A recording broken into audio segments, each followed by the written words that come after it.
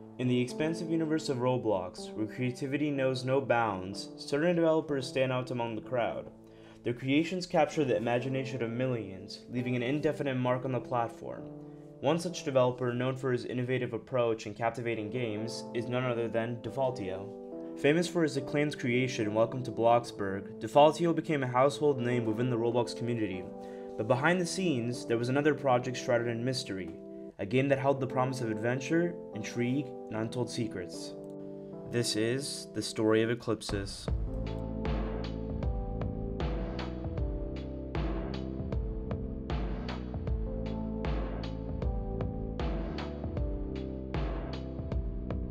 But before we tell the story of Eclipsis, we need to ask, what is Eclipsis? Created on January 27, 2017, Eclipsis is a game where people are thrown into a world of relentless challenges and unforgiving landscapes. They construct bases, harness resources, and engage in fierce battles against people, all in a desperate bid to win. Yet the main question still stands: how did this game go from having thousands of players actively playing it to now barely 50? Well, the main reason was they got lazy. The developers stopped updating the game, and as months went by, the player count kept dropping and dropping and dropping until nobody wanted to play Eclipsis. And when the developers finally did update the game, everyone had already left. As we've seen the rise and fall of Eclipsis, it shows us a lot about game developing and community engagement. Now that you know what Eclipsis is and what happened to it, it's time to address the real reason I'm making this video. I was introduced to Eclipsis when Flamingo made a video on it a few years ago, and ever since then I've become one of the top leaderboard players and have seen all there is to the game. The player count still reaches 100 players on Saturday nights on average, and basically what I'm getting at is, Eclipsis can still be revived. Which brings me to my final question. Do you like to commit terrorism? Murder? Nuking an entire team? Well, if so, you should play Eclipsis. So now it's time for me to show you the gameplay you've been waiting on. Just a warning, the fundamentals are not beginner friendly, so if your IQ is below 10, you should leave now. Okay, thanks for joining me.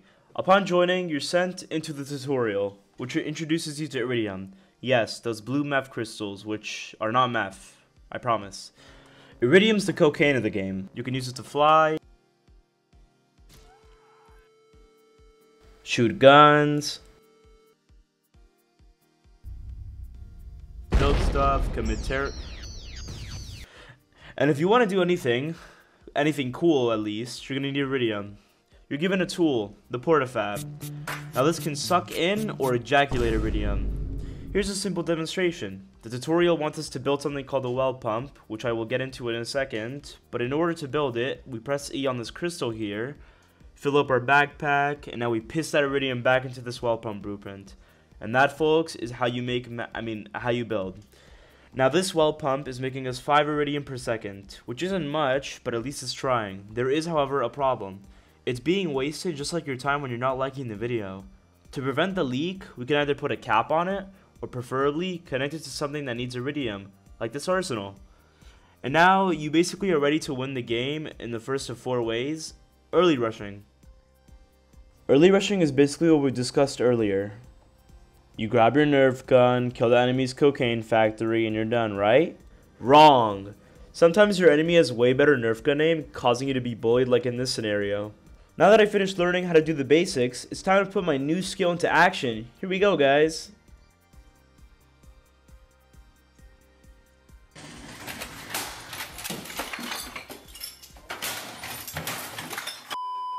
Moving on to the next category, basing. Now basing, otherwise known as sprawling, is pretty simple. We need well pumps, which will produce energy. You see, well pumps are like Chinese child labor camps. They keep producing that sweet crystal Iridium you need for your base. Now we're going to finish upgrading our well pumps so we can get more of that energy production. Okay, now that we finish upgrading those pumps, we're going to start a sky base. And the most obvious question here is, can we recreate 9/11 with... what is a sky base? And how do we use it? As you guessed it, a sky base is what its name is, a base in the sky. People usually try to recreate Hiroshima with sky bases by bombing everyone with artillery from the top, but that's a pretty unethical way of killing someone, so yeah, don't do that in real life, guys. Anyway, it's time to show what a sky base fight finally looks like. As you can see, both teams are getting ready to Hiroshima each other. Why did Orange just place an artillery sideways?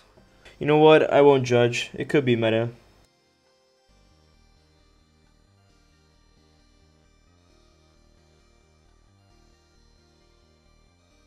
Looks like blue hits the first shot. Wait a second. This looks familiar.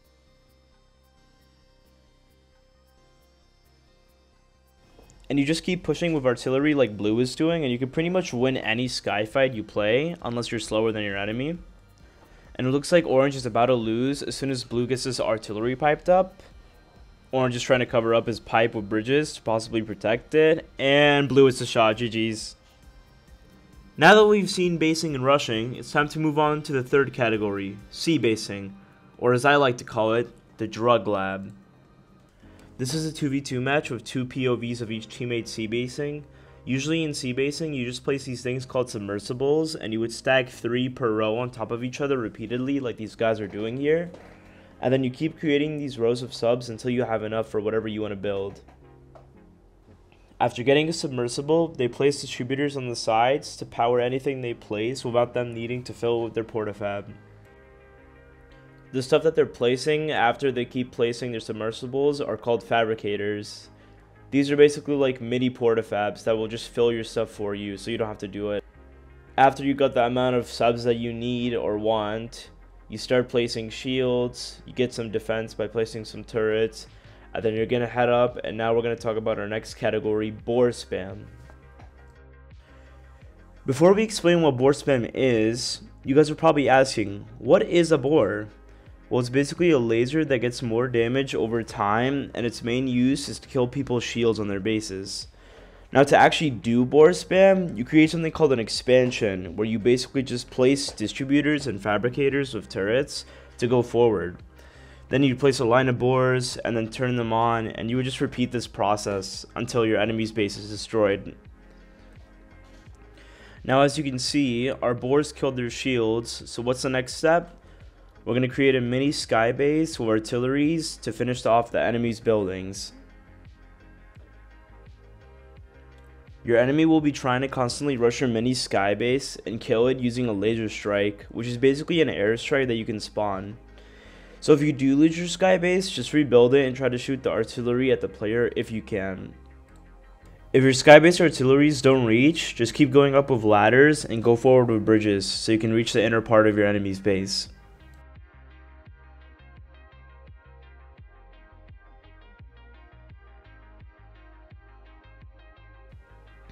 Usually in bore spam, after killing your enemy's top base, you would expand to these yellow blocks on the map called beacon blocks, and if you get the amount of beacon blocks you need, depending on how many teammates you have, as soon as it's built, after 120 seconds, a never-ending airstrike of nukes everywhere on your enemies will start raining down on them, winning you the game.